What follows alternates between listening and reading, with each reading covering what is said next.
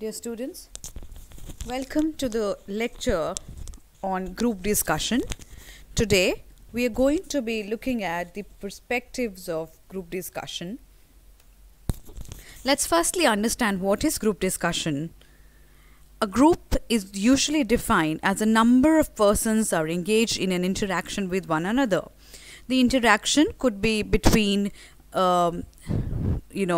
two people or more than two people. It could refer to formal interaction or informal interaction, and it could also be conducted during a single meeting or a series of meetings. In the course of meetings, each member receives some impression of their other member and develops acquaintance. A group has a common purpose and develops norms for interpersonal relationships and helps you know your qualities as a leader or as a follower. The size of the group could range from 8 to 12 persons. You understand that group discussion is often held for solving problem or to take decision, to select candidates for higher studies, or for various other purposes. We shall discuss them at length eventually. The size of the group, as we discussed, could range from 8 to 12 people. The members of the group generally sit in a circle. The examiner then assigns a topic of group discussion.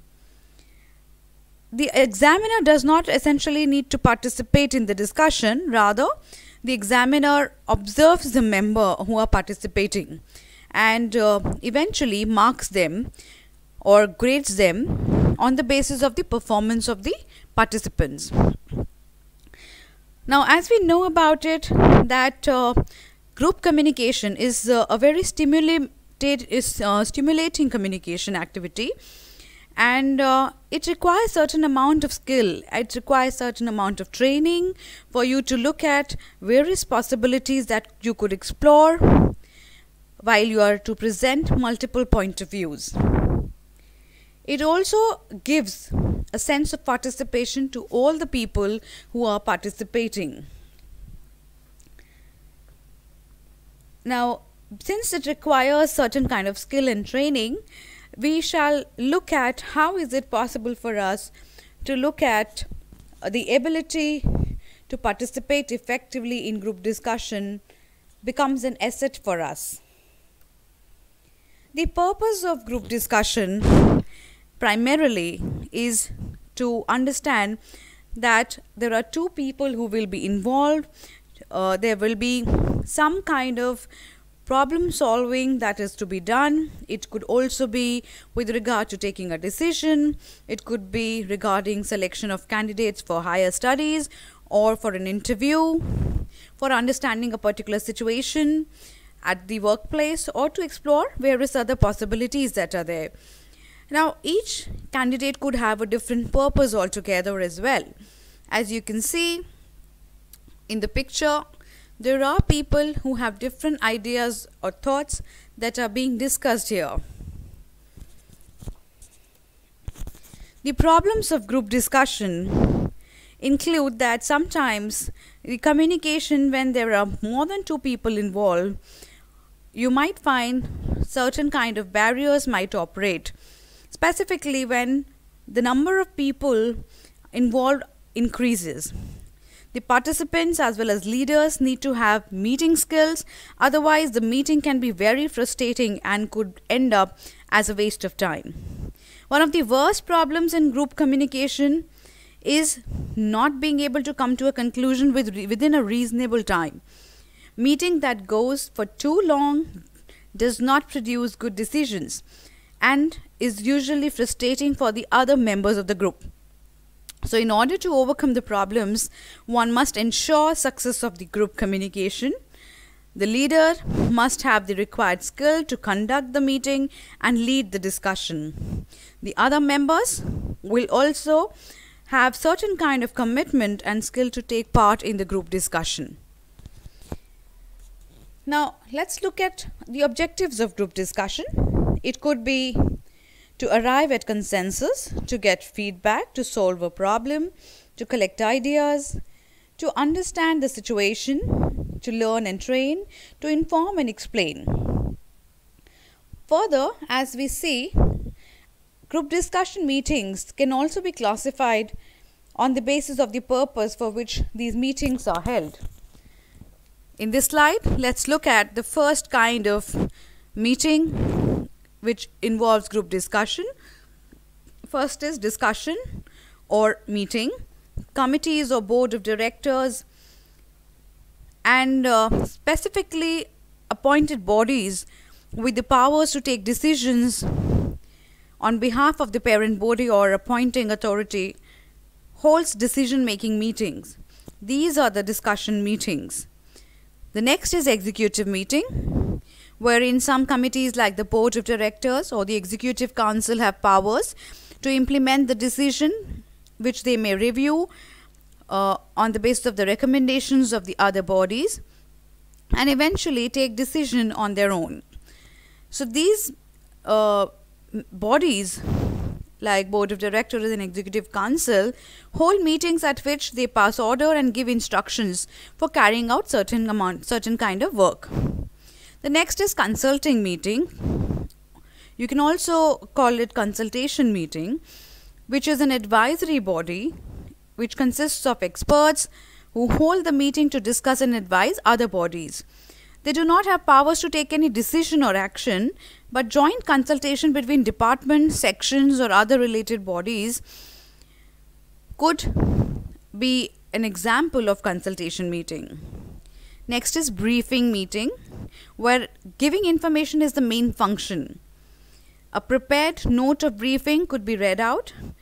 Questions and requests for clarification could be answered, but there is no discussion at briefing meeting. Problem solving meeting, a meeting of all those concerned with particular activity where the problem is found may be called for a specific purpose of solving a particular problem. Every member here contributes by looking at the problem from his or her point of view and task, and then any of those blocks can be dealt within coordination. Next is negotiation meeting, which is characterized by the presence of two clearly competing sides.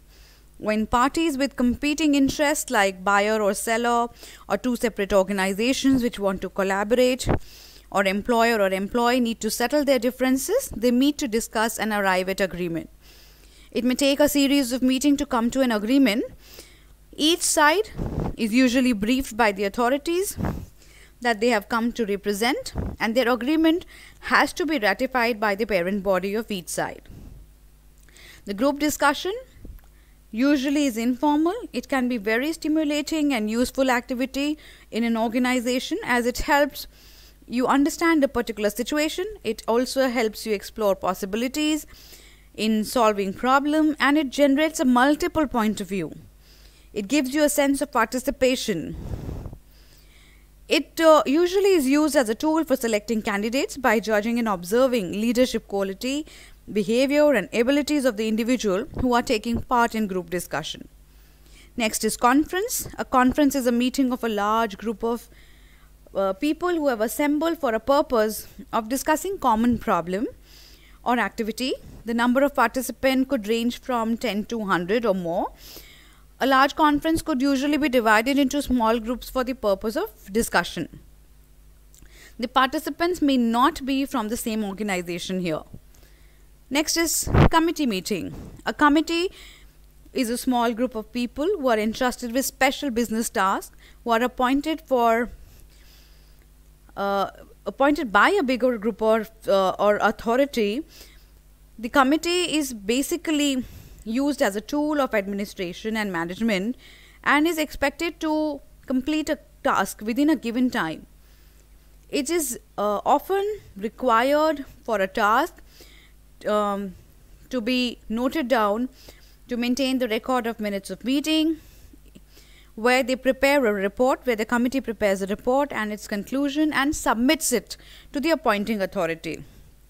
The size of committee could vary from on the basis of how it works. Sometimes a large committee may not be able to arrive at a decision because there are too many differences of opinion. On the other hand, a very small committee could finally be able to help you reach the conclusion. But at the same time, sometimes you find that it could also lead to lack of information that is required. So committees further can be divided into subcommittees, which include like subcommittee, ad hoc committee, standing committee, or special committee. The advantage of setting up committee includes that it allows number of different interests to gain representation. It builds morale. When everyone is consulted, no one is offended, and so the argument goes usually in the favor. Hearing many point of views, regularizing consultation is possible. Serving as a motivational tool by allowing all participants who are involved helps these committees as a very different and essential model in an organization.